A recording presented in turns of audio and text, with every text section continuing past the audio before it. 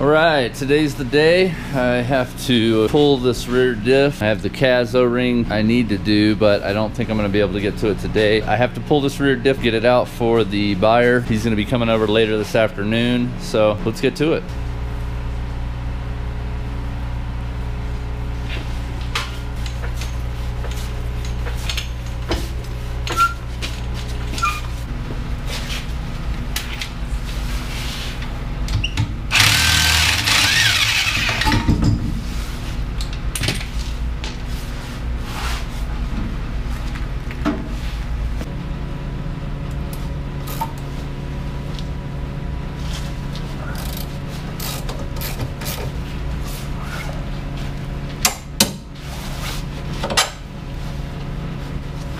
Now with the e-brake off and out of gear, you can spin this around however you need to make it easier to pop off. Now if these are being a pain in the ass and you have two-piece axles, go ahead and drop the nuts and bolts off, get the axle out of the way, and you can pull these ears off later. It's just with the differential mounted to the car, it's a little easier to pry on these, and then you can just pop it right out. Now with both of the CV axles popped loose, we can move on to the actual drive shaft bolts, and then the two power plant frame bolts, and then the two ear bolts holding the actual diff to the car. Just like the bolts on the top of the hubs, these are 14mm.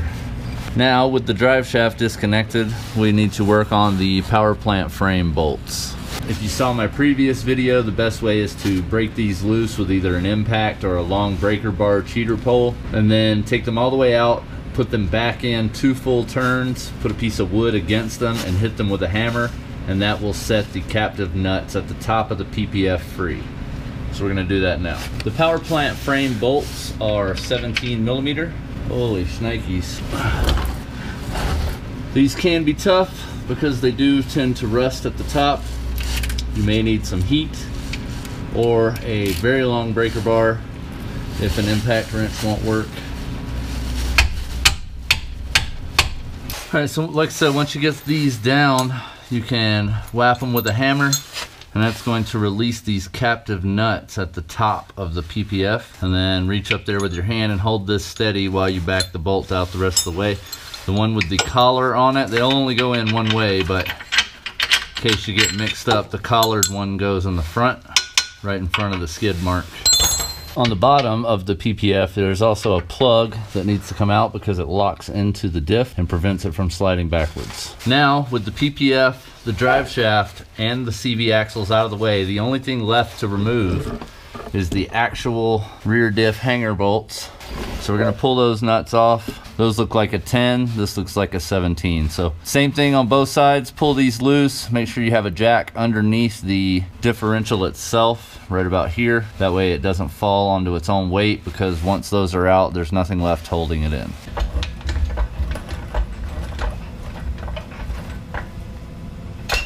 So these two 12mm nuts hold this cap on over this guy here.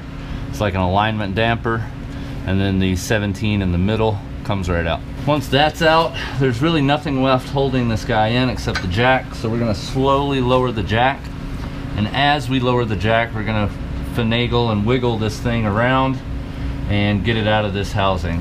Now, as you can see, I did not remove my exhaust, so that is gonna be a pain in the ass, but we should be okay. I'm gonna pull on the hubs, try and get these axles the rest of the way out. So I got to a point where I couldn't get the CV axle out far enough by pulling on the hub to get the half shaft out of the diff, so I went ahead and removed all the nuts. Come on. Now I can separate the two, maybe. And now with the two halves separated, I can move this out of the way and pull the half shaft. Half shaft out. Now I just got to make sure that it's actually free of the power plant frame.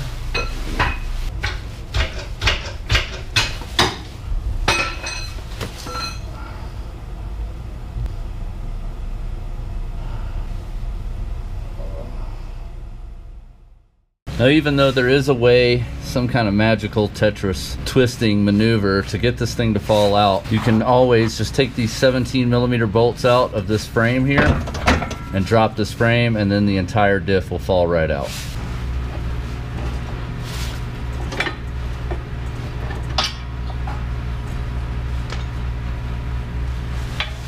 Now, with that frame out of the way, there's really nothing holding this in. We can move the axles out of the way here. We can drop this over.